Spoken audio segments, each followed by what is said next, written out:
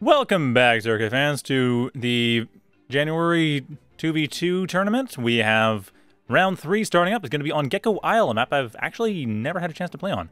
But we have pokedrewl and Morjor versus psaniac and Topkack. Just waiting on them to clean up the last little bits of their game. But we have seen that pokedrewl and Morjor have had a bit of a hard time this tournament so far, up against Morjor and Topkack, as well as against, well, 400 and GoogleFrog, so good luck with that.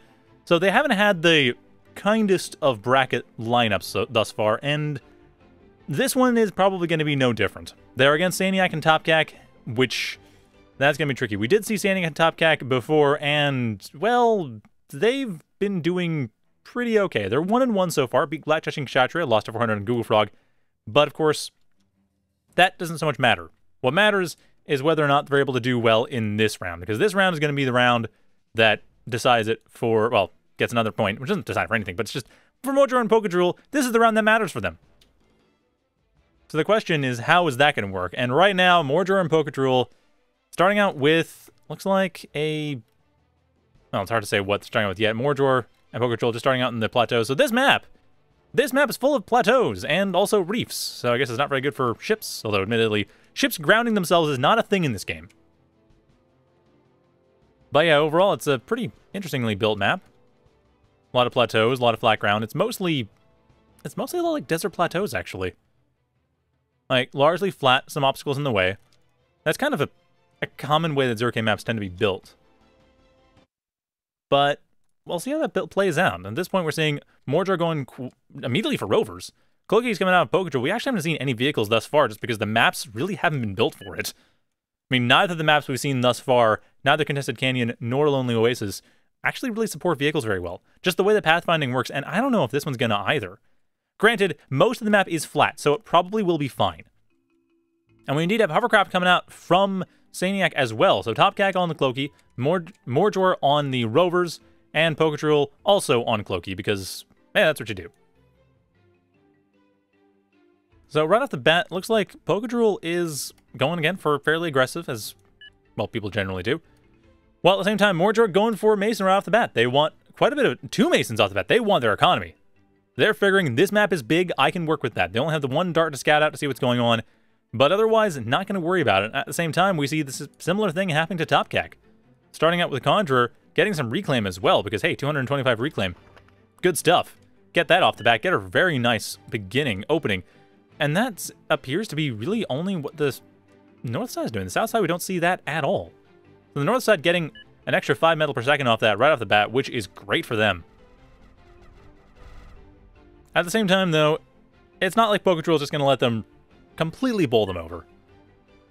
But with these 5 daggers coming in from psaniac, that could happen regardless. These 5 daggers not going to be quite enough to one-shot most things, but it is still going to be enough to one-shot glaives, no problem. And that's pretty much the only defense available. Everything else is Masons, and the Masons would not be one-shot. They'd be 2-shot. But even then, what can you do? The Scorchers are going to be one-shot with this many daggers. It's just a matter of how many daggers are able to get in and actually deal the damage they need to. And the answer is enough. The Lotus has been built up. It might be able to get rid of the Mason. Oh, that is tricky.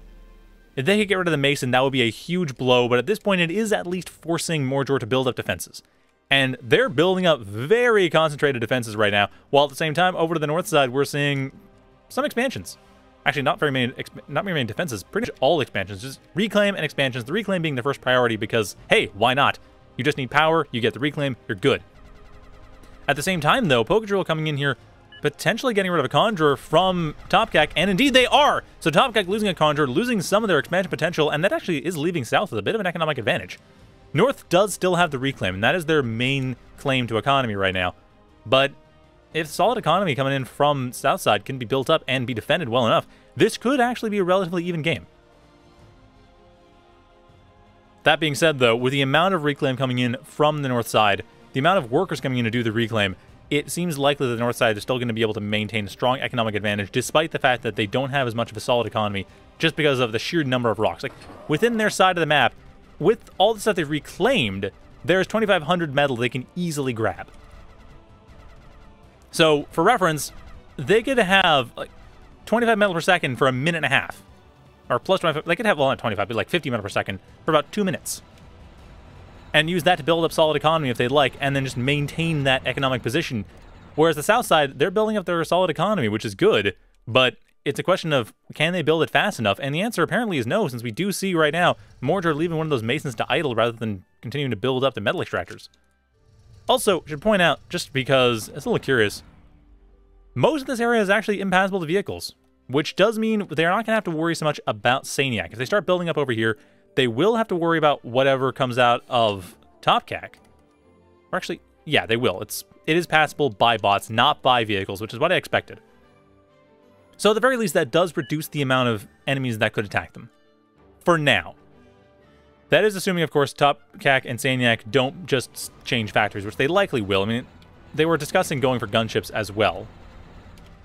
So Topkack likely to throw that in there at some point once they get decent economy built up. And at this point, they are getting their solid economy built up on top of the reclaim they've already gotten. This is exactly what you do to make sure that you have a strong economy base going forward. But at the same time, harassment is coming in from all of the South team. Not managing to get a whole lot of mileage out of it, but at least managing to break a little bit of the possible offensive that would have come in. psaniac's lightning gun commander, however, is doing exactly the job it needs to do. And that's the job that leaves them alive. So really, the Scorchers are not going to do the trick against that. Against the Lightning Gun Commander, man, that's tough, because you just don't want to get things stunned, but I would almost recommend just racketeering it into disarm and then hitting it. With whatever. It doesn't matter what you use, just disarm it first. Of course, at this point, the question is what we're going to see coming out from this assault here, because at this point, Topkack, they have a strong assault coming into the south side here. Should be able to get rid of pokedrewl's base, no problem. But the question, of course, is are they going to go for it? And the answer is no. It is a fairly large assault, but it looks like Topkack just figures, I just need pressure. They just figure they need pressure. They don't need to push hard. They don't need to deal much damage. They just need to keep Topkack, sorry, they just need to keep pokedrewl in their base, and Topkack maintains the position. They keep their units alive. At the same time, though, that might actually be very relevant as the Scorchers coming into the base. They have an easy shot at getting rid of these Conjurers. And there's nothing else supporting that factory, so all the economy coming in here, I mean, were enough for the Ronin coming in, and even with them, oh, that is a nice slowdown coming in from the south side. It's a mild production slowdown, and I really wish for their sake they'd gone and tried to hunt after the Conjurers. That would have been a more productive option than just going for the factory. But hey, they slowed down production. It's now just 10 metal per second for this entire time. So North's starting to access metal a little bit, and there's no caretakers up. psaniac does have the caretakers and a pretty solid defense on the caretakers, but not so for Topkack. So I could see potentially Morjor coming in, trying to assault Topkack cross-map, and getting a lot of value for that. However, that may not happen, as Topkack did manage to get rid of pretty much entirely Morjor's army. But the Scorchers up front on a suicide mission, the ones in the back on defense, well, they didn't do their job right. And at this point, there's nothing that their teammate pokedrewl can do to save them. So other than this one Stardust, which saves the day thanks to the yard map of this factory, the only reason it's able to shoot in is because the factory doesn't block much shots. The glaives are stopped. But that's the thing, though, is that Topkack, the big loss there was in production. And at this point, they're getting some support as well from their teammates. So overall, this is not going to be a massive blow. It's a slight roadblock, a small speed bump. I liked the idea, but I don't see it managing to maintain itself, especially as Morjor's commander is about to go down. And with that, Morjor will lose even more economy. The south side already behind in economy and already accessing. Do they even have caretakers? No! They have no factory assistance whatsoever. No, sorry, pokedrewl does have a caretaker, but we don't see any caretakers coming out from Morjor. I mean, as much as I like Morjor's tactics, and I like the way that they're approaching this match, they don't have the economy to maintain that. It's over unless they can massively build up or reclaim everything right away, and that is going to be tricky considering the amount of forces their opponents have. Just, like, the scalpels alone are going to pretty much stop any Masons coming around the map, on top of the fact that now the Ravens can come in and just deal whatever damage they'd like. I mean, they're going to tear apart the factory. How often do you see Ravens come in and tear apart a factory? Not often. But at this point, they might as well, because nothing's going to stop them. So with that, there's not a whole lot that the south side has available to deal with this, and I could see them throwing in the towel right away if they push and don't succeed. pokedrewl does have a push setting up. Not so much for Morjor. Morjor, even without the loss of the factory, wasn't building a whole lot. So really, Morjor is more the economic base, while pokedrewl is the production base. But of course, the question is, can this push work? And the answer is likely going to be no, but we are going to see, as it moves forward, And Glaives up front of Ronin. I do like the fact that that pokedrewl is maintaining speed between them, so the Glaives don't get too far ahead of their support troops. But at the same time, they are getting a little bit in single file just by the nature of where their target locations are. And that could lead to problems. I mean, right now, this is actually where Glaives would want to run forward and get rid of those without being held back by the rest of their squad. Let us rush forward, get rid of the Ronin. Nothing else is there as any kind of assault force that's going to stop them. Granted, there's no way right now that pokedrewl can know that they don't have radar available. They have no scouting. Certainly don't have these owls here. So, what can they do? I guess. It's really about all they can do. At this point, though, the fact that the Glaives were near the rest of their forces does mean the entire army does arrive all at once, which is good for the Thunderbird, probably more so than it is good for pokedrewl. As pokedrewl does have that Reaver up, it is going to be able to get rid of quite a few of the Glaives and stop the follow-up assault from Topkack. So that's why you want to keep your army together. Like I said, I really like the way pokedrewl played that. It's just, they did have the opportunity on the Ronin that I saw, that which they couldn't have seen. But I do like the fact that they didn't get their forces too separated. The problem, of course, is that they didn't have enough forces. It was a good idea. It was reasonably well executed. It didn't have the macro behind it. It didn't have the economy behind it. And another push is being attempted again. But at this point, pokedrewl's first push is completely getting stuffed. Did manage to get a few damages here and there. A few buildings taken out. Maybe a power plant or two. Definitely a couple metal extractors. But otherwise, not much. And with the economic difference between the two teams, it's not saying much. North side has a twofold economic advantage over the south side, so those lost pushes are just more nails in the coffin for the south team. I mean, I'm glad we are seeing the south team put in spirit. They have the effort. They have the right idea. They just didn't have the economy off the bat. Whereas we saw the north side reclaim their entire area, or almost their entire area, before building solid economy. That's what you get for that. You get a massive economic base, which translates into a massive solid economic base, which translates into a strong military. While at the same time, pokedrewl and Morjor are trying kind of to go for this highly defensive one-base play, which would actually work really well for if they were building up a reclaim base.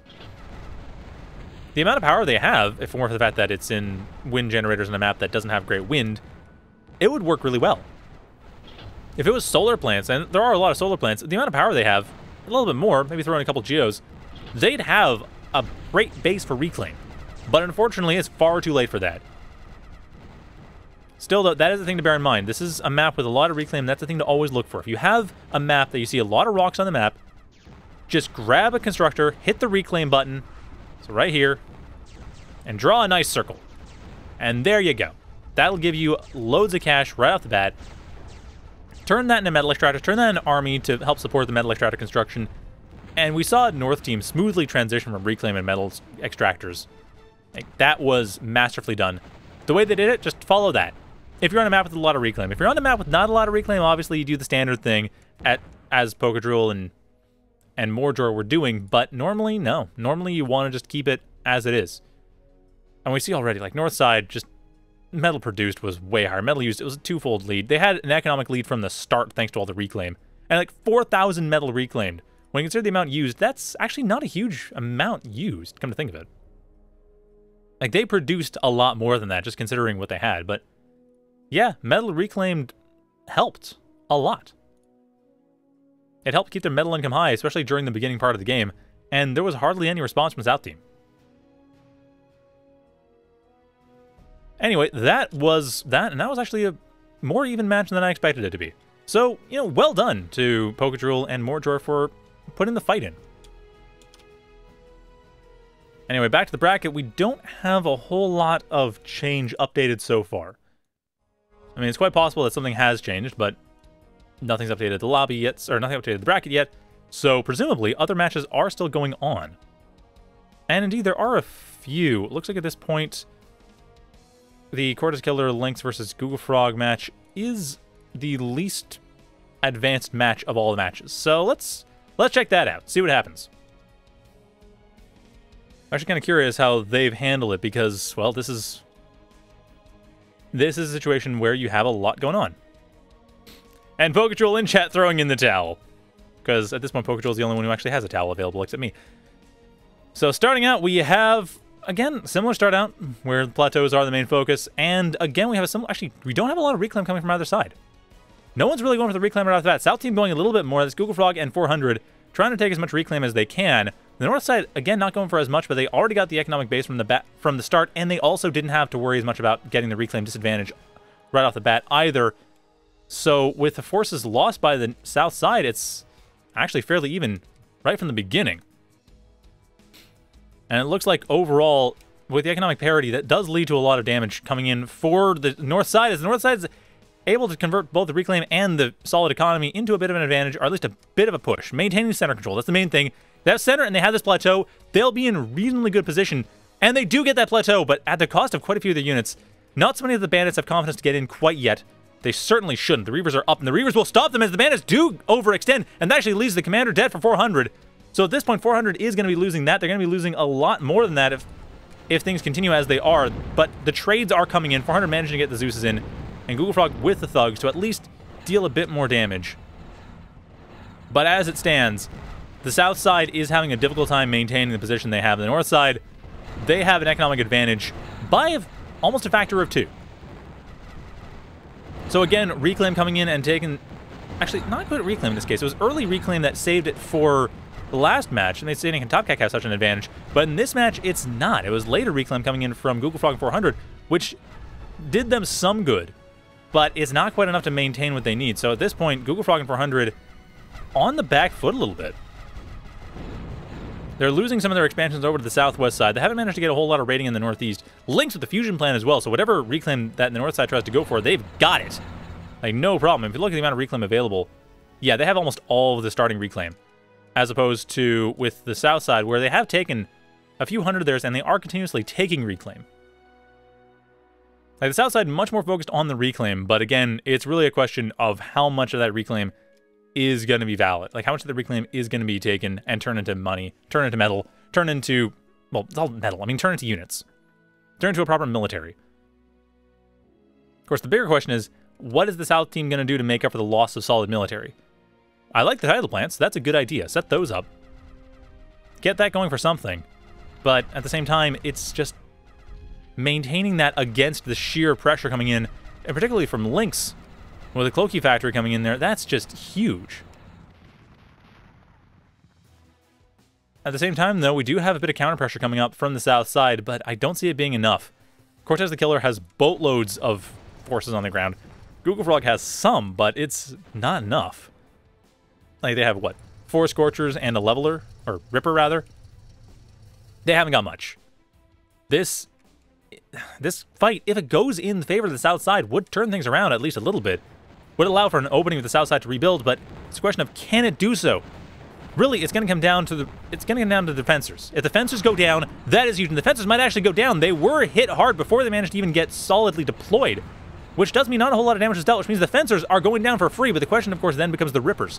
And with the Ronin up, the Rippers could go down. With the Reavers in back, perfectly positioned to deal with the Glaze. That is ideal. The Reavers and Scorchers stopping the Glaze from doing any major damage to the Ronin, as the Ronin are able to take care of the Rippers, and the Rippers go down with no value for cortexthekiller or Lynx, and loads of damage, loads of reclaim right next to GoogleFrog's base.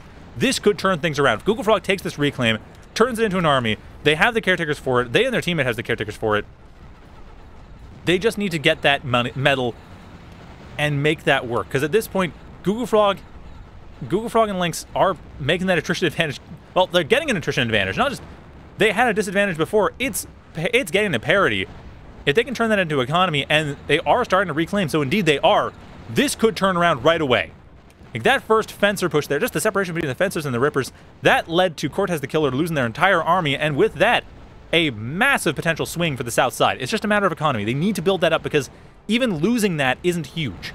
North side still has a twofold metal advantage. Even though the attrition did start to even out for the south side, it's fallen apart again.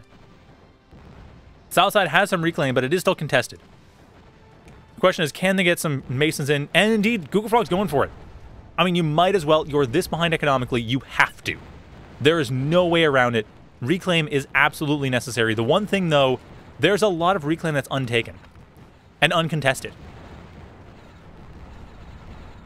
So I'm not sure what we're going to see off this, other than additional pushes coming in down from cortexthekiller. it is still a strong push from the north side. And despite that first small victory, the south side does not have the economy to maintain army production to be able to actually push against this repeated assault. And I appreciate the Mason going for it, at least getting some reclaim out of it. But again, there's a lot of free reclaim. There's a lot of reclaim in the back, a lot of forces that came around the back and harassed, and which are continuing to come around the back and continue to harass, and 400 did not have the defenses to stop those glaives, so those glaives are having a field day. While at the same time, the frontal assault managing to break through, get very close to GoogleFrog's base, and even with the Stardust here, the fencers should be able to deal with it.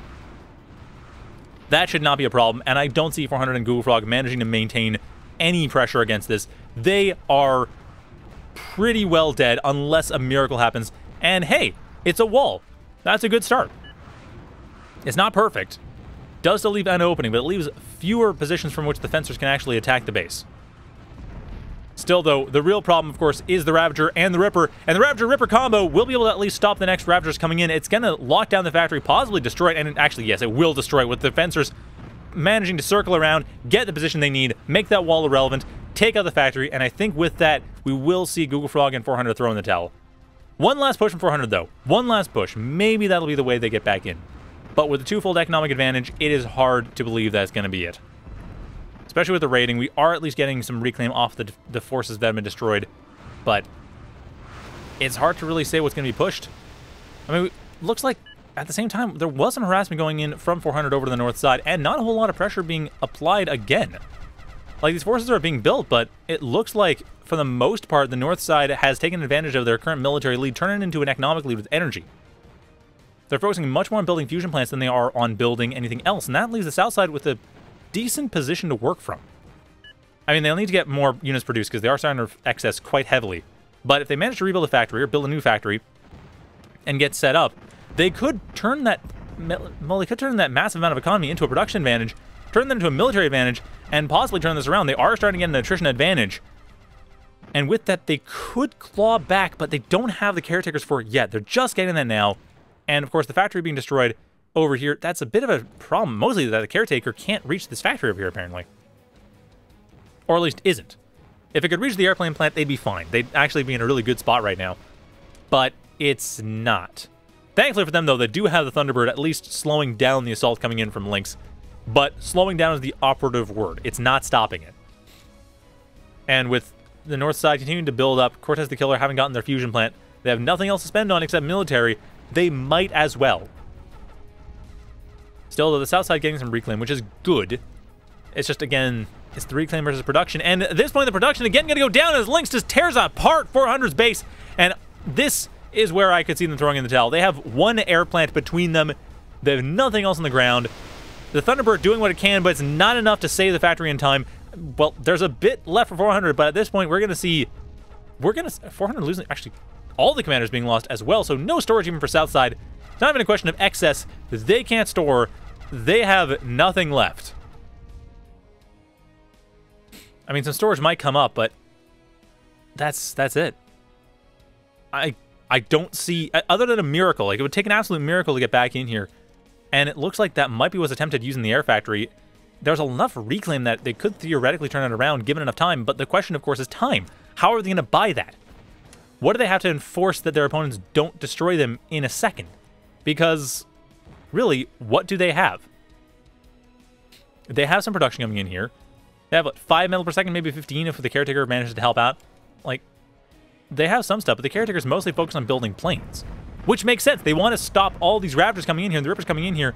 And the walls aren't doing a bad job of making that as difficult as possible, but ultimately that airplane factory is going to go down, and with that going down, there's nothing left. There's nothing still building up this rover assembly. There's nothing really assisting the airplane factory. The Caretaker's not really doing much at all. It's trying to get some terraform in. That's all it can do, is hem in these Ravagers and maybe get something, but there's not much. I mean, desperate rebuilding here, but it's a nearly tenfold economic advantage, and yeah, that's... GoogleFrog's throwing in the towel. In fact, the entire south side throwing in the towel, and north side takes that match. It seemed kind of close, but then again, metal income did decide the day. Metal income and attrition. There was a little while where south seemed to have a bit of an opportunity, but it just didn't have the production to make that work and didn't reclaim enough. I mean, I grant these are contested reclaim fields, but there was a period where Northside realized they had respect. They didn't need to push in hard. They just needed to rebuild, get a stronger economy to make a truly unbeatable push. And Southside, had they realized that, might have been able to reclaim a bunch, get like plus 30, plus 40 metal per second reclaim briefly, and build up enough of an army to push back the pressure and then claw back into the game. But that did not happen. So with that, we have, I believe, the entirety of round 3, and indeed we do. Round 3 finishes with cortexthekiller and Lynx being the only remaining undefeated teams.